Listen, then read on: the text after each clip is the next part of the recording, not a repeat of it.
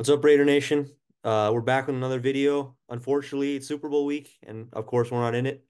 We have Mark Davis's two favorite teams, the Chiefs and the 49ers, battling it out in Las Vegas.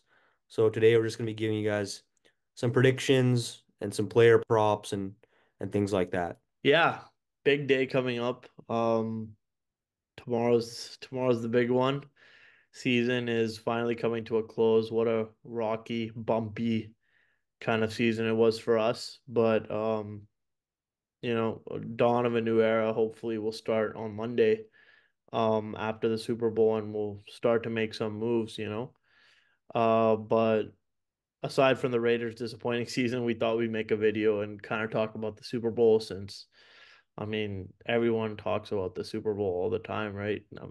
Who doesn't watch the Super Bowl? If you don't watch the Super Bowl, you have an issue. You better turn on the TV and watch the Super Bowl. It's one of the biggest spectacles you'll ever see in your life. Um, but yeah, definitely not ideal for Raider fans. Chiefs and 49ers. I was there last time Chiefs and 49ers played, and it was a complete shit show. The 49ers were just, on paper, supposed to win by a lot. And of course, Patrick Mahomes proved them wrong like he always does. Uh, so that being said, yeah, if we jump in right into predictions, I got Kansas City winning this one, no problem. Um, there'll be no pressure. Patrick Mahomes won't be touched. He's gonna have the over on the passing completions, which is over. I think it was 30 something passing completions. I don't know if you remember. Um, Uh, I'm not sure the completions, but the yards was 259.5, okay, which it was over 25 and a half, so 100% over 25 completions. He's gonna have around 30 is my guess. He's gonna have more than one and a half touchdowns, which is another over that we're gonna go for. Um, and rushing attempts over four and a half, I think. Patrick Mahomes is just he's gonna run crazy. Um, yeah. yeah, no, I agree. And I've been watching the Niners pretty closely this season. Um, And their defense, people say their defense is really good, and it's been good for the last few seasons. But this year, it's not been the same. Like there's random guys playing it on the D line. You got Cleve Farrell starting for them, and then Chase Young has been really bad. And their secondary is pretty bad too. They don't have a lot of guys with Hufanga going down. It's been rough for the Niners defense. So I think for both of us, we agree that we've seen it firsthand in the division. Like he's insane. He's a magician. And I don't think the Niners are gonna be able to stop the magician this time around. So yeah, like over 260 yards, like I think that's pretty obvious. One and a half touchdowns is that's like stealing at this point to bet over 1.5 touchdowns is I think that's a given. And then I think for the completions, like their offense isn't it's not bomb passes, it's dink and dunks down the field. So 25 completions is he does it on the regular.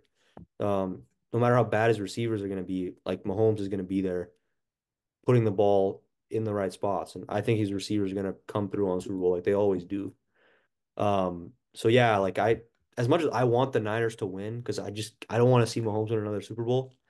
I just think that they're too good. I think it's actually baffling to me how the Niners are favorites. They're 2.5 point favorites, and they're clearly the worst team. Like it's just I don't even know how they're favored. But yeah, like I think we're both going to go KC as much as it hurts us to say that. I think KC's the better team. Yeah, as much as it hurts us to say, Casey's gonna win, I think we just know in our hearts we know Mahomes. And like Jack Jones said, in order to stop the act, you gotta stop the magician.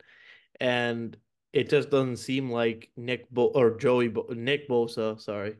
I don't know, this Bosa, that Bosa, no one really cares, but Nick Bosa and Chase Young and Javon Kinlaw, all those guys they have on the D line, Eric Armstead, there's no chance that they're even going to get close to Mahomes. And the only way you can beat Mahomes is the way we beat them. The last loss they had was against us on Christmas Day, and we obliterated Mahomes. We beat the shit out of him. Like we hit him on every single play, even like after the flag. We had a couple of those where we just knocked him on the ground. Even after he threw the ball, we just leveled him, and the refs were being generous with the flags. But I think we got called for one. I think I remember back like all those months ago now. We got Oh, called for just one of the roughing the passer calls. I think it was 97. Janarius Robinson threw him on the ground after the play. Um, but overall, in order to beat Mahomes, you got to hit him. And if you don't send pressure and you don't hit him, I know Kyle Shanahan, okay, like he's an offensive mind coach, and but then that leaves the defensive coordinator, Steve Wilks, who is notoriously not been the best at sending pressure. I think he was with Carolina last year and the year before. And then he was the interim coach for Carolina last year after they fired Matt Rule. Um, Somehow he ended up being the 49ers D coordinator, which is pretty impressive actually. But I don't think it matters. I think whoever they have, like you said, Talanoa Hufanga is out, torn ACL. Secondary is thin already. Marquez Valdez Scantling is speed. And they're getting Sky Moore back too, who scored in the Super Bowl last year. Kadarius Toney has no hands, so don't really need to worry about him. But if you really want to win this game, you got to stop the run game and you got to stop Patrick Mahomes, number one. Yeah, and if it was our defense playing, I would have a lot more confidence. If it was a Niners defensive old, I would have more confidence. Because even in the Super Bowl they played a few years ago, it was interesting because the Chiefs had the number one offense and the Niners had the number one defense. But this year it's kind of switched, right? Because the Chiefs, their offense is always going to be good, but it wasn't all-time great good this year. It was just at middle of the pack. Whereas their defense is what carried them throughout the season. And the Niners, it's been their offense with Brock Purdy, who we're gonna get into in a little bit. Kyle Shanahan just dialing up plays for him, and their offense has been pretty elite. But it comes down to who do I trust more, the Niners defense or the Chiefs offense? Those are the two weaklings of these teams. And obviously, I'm going to say Mahomes. I gotta ride with him. And then we're going to move on to Purdy now and the whole offensive side. I just don't see it with Brock Purdy. Like I was debating with a fellow Niner fan of mine. Um, he's not even a top 20 QB at this point. Like when you watch him play, he puts the ball in harm's way. Shout out Miggy. Yeah, Miggy's the guy that I was talking about. It was Miggy. But yeah, so he just puts the ball in harm's way a lot. And there's throws, it's like a Jimmy G, Derek Carr throw where you're just like, where is he going with that? And in the Super Bowl, that all that shit gets exposed. And that's why there's a bet. You can bet over zero interceptions. Like is basically the bet is will Brock Purdy throw one pick?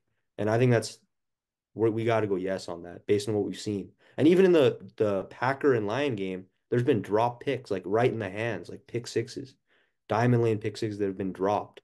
And the Chiefs secondary is going to mess around. They're going to catch those pick sixes.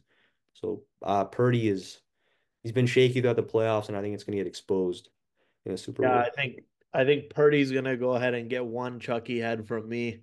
I think Purdy's gonna have, not a good game. I think he has a chance, and if there was a bet, I'd probably bet that he has a chance to break Gannon's interception record, or at least tie it, 5 interceptions in the Super Bowl.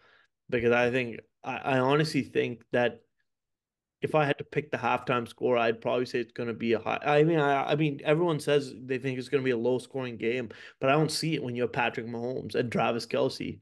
Like, there's no way it's going to be a low scoring game. I think halftime might be like 27-3 or 27-10 or something like that. But Chiefs are going to score a lot of points, and I think that's my bold prediction. Which it might sound really stupid after tomorrow, but you heard it here first. I think Kansas City is going to score a lot of points, especially in the first half. In the second half, they might take it easy a bit. Maybe Blaine Gabbert will come in the game, but the 49ers are kind of just a pushover team. Like, if you look at it statistically, they should have lost to Green Bay. That's number one. They were getting blown out by the Lions in the first half and somehow came back and won. I don't know how they did that. Lions kind of just choked in the end. But the Green Bay game, you got to really consider like that game was over. It was gonna be Packers Lions in the end, or it would have been Pack. That was the wild no, that was the divisional round. So it would have been Divisional. Packers Lions in the NFC Championship, which would have been super crazy. But um, I think all eyes are on Kansas City here, and overall, it's gonna be a Kansas City game. That stadium's going to be taken over again by Kansas City fans. I was there last time Kansas City played there against us, and it was just really disgusting with the people and screaming at Raider fans and being sorry, sorry you suck, and all that shit. Like I FaceTime my dad and I was at my seat and this dude just looks over my shoulder and says, "Sorry, they're gonna lose." I turned around and I was like, "Yo, fuck you." I'm like, "What the hell?"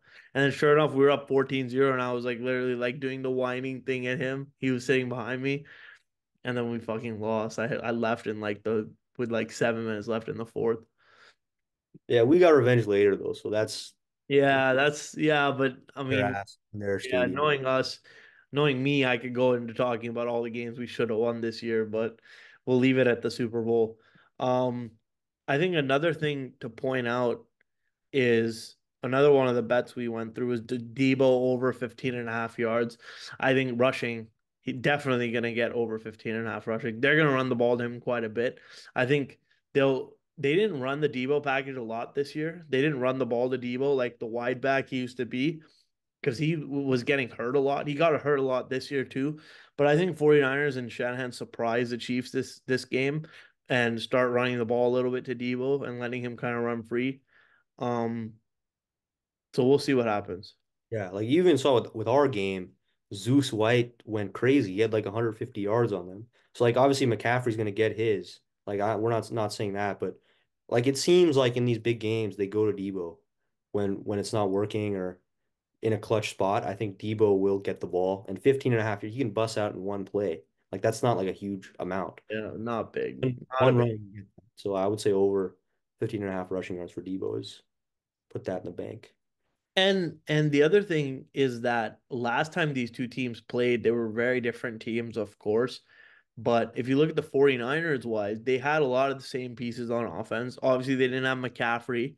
They had Raheem Mostert instead, which is quite a big upgrade. Getting, McCaffrey's a Swiss Army knife, can do everything. Um, but quarterback wise, I mean, I don't really see that big a difference between Jimmy G and Brock Purdy. Besides, Brock Purdy can throw a little further, I think, or quite a bit further, maybe like 10, 15 yards further downfield, which is really, it's obviously impressive. But then again, Jimmy G never really had an arm. Um, but overall, I think it's safe to say that quarterback play on that side is going to be awful. Mahomes is going to get the spotlight, rightfully so. And yeah, I guess we could do our score predictions. Yeah, I would say obviously we both got the Chiefs winning. I think Chiefs are going to go up a lot, I think, in the beginning, and the Niners are kind of they'll get some garbage time points in the fourth. The score will be closer than what it actually felt like, is what I'm saying. So I would say Kansas City 31, Niners 20. That's what I'm going to go with. 31-20. That was the same score as the last Super Bowl. Funny enough. Yeah. Oh, I didn't. It was 20 to 10 with 7 minutes left in the fourth. And Kansas City scored three touchdowns to end the game. They had that they had the one and then they had the big run by the last touchdown was Damian Williams had a huge run. It was like 50 yards or something, I Oh, remember. then I'll just change to 31-23 then. I don't want the same score. I got to change it up a little bit. 33. And for me, I would say 38-17 is kind of like where I'm heading with it. I think 49ers will have about 3 points at halftime. Um, Score a couple of garbage time touchdowns, but I think 38-17 is kind of what I'm leaning. And of course, it hurts us to say this. Don't just think we're saying this because, oh, we want Mahomes to win. Come on, we're a Raiders channel. We're the silver and black attack. Don't be stupid. We just aren't, we're just being realistic here because everyone always thinks, oh, 49ers are going to win. 49ers are going to win. They're going to do well. Nah, they're not going to do, I don't think they're going to do very well. Um, and I don't get the fact that all these Raider fans hate the 49ers so much. I mean, they play them once every 4 years. It's not even that big of a deal. Okay, being crosstown rivals was one thing, but statistically in the 70s and 80s and 90s, there was really no rivalry between the Raiders and 49ers. It was really just in the early 2000s a bit. When Jerry Rice switched teams and stuff, people got upset. and then the fan got killed at Candlestick one Yeah. time. And but I mean, I don't see a point in, considering 49ers a rival anymore. And trust me, I've been a fan since the beginning. I've been a fan since 2008. And I really don't see um the 49ers as a big rival, especially because they've done just so much more than us as a franchise. They've had better ownership, they've won more Super Bowls, they've definitely done correct by their roster every year. Even us in the 90s, like we had great rosters still, even in the 90s, but Al Davis found a way to fuck it up, getting rid of Marcus Allen and letting him go to Kansas City. I think that's the kind of things Bartolo would have never done. And, that's just a little difference between us and them. You can't hate them for being good and having five Super Bowls. You can only hate us for having horrible ownership that's continued on, inherited by the son, and, not doing great things with great rosters. Yeah. I will say though, from our experience, there's so many bandwagon Niner fans out there, which piss me off. Like he goes to USC, I go to UCLA, and you'll meet people from the Bay Area who are like, "Oh yeah, I'm a diehard Niner fan," and they just know the guys on offense who from fantasy football. Like they don't know if I ask them who Fonga is, they're like, oh, they don't know who that is. So like these guys, there's so many bandwagon Niner fans out there, which piss me off more Or so than the Chiefs. if you ask them who Frank Gore is or Colin Kaepernick, they might know Colin Kaepernick for obvious reasons, but they'll have no clue who Frank Gore was, or who Anquan Bolden is, or Navarro Bowman, who just signed with the Chargers to be their coach, to be the linebackers coach.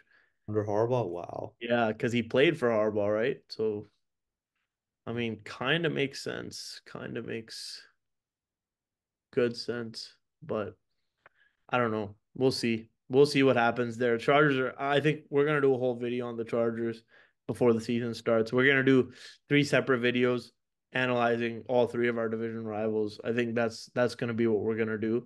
And for the Chargers one, I mean, it's not going to be looking very good, especially for Jim Harbaugh's old ass coming out of college and trying to, win in the NFL. I don't think it's going to be very good. But other than that, I'm trying to think of anything else we need to talk about the Super Bowl. I mean, we're going to be watching it together. We're going to be going live for the first time, actually, in person, trying to just give a few reactions to damn Kansas City, San Francisco. But I'm glad I'm not in Vegas, man. Like, I mean, I was planning on going to this game, like, again. Um, but obviously everything that happened with my grandpa, just kind of impossible. But it's like, why would I want to be there? It's a shit show. I mean, Vegas is only so big, like with like millions of people like piling into the strip. Like it's probably disgusting, honestly, to say the least. But we'll see what happens. And yeah, Raider Nation, we appreciate the likes and subscribes. We saw we gained a couple new subscribers yesterday, so we appreciate that. I'm gonna get back into editing the shorts and getting the shorts out to you because I know you guys liked a few of those. They did really well. Especially with our Brian rankings, which we have a lot of fun doing. So we're gonna get a lot more of those out this week. And yeah, we'll see you guys tomorrow. Thanks, Raider Nation.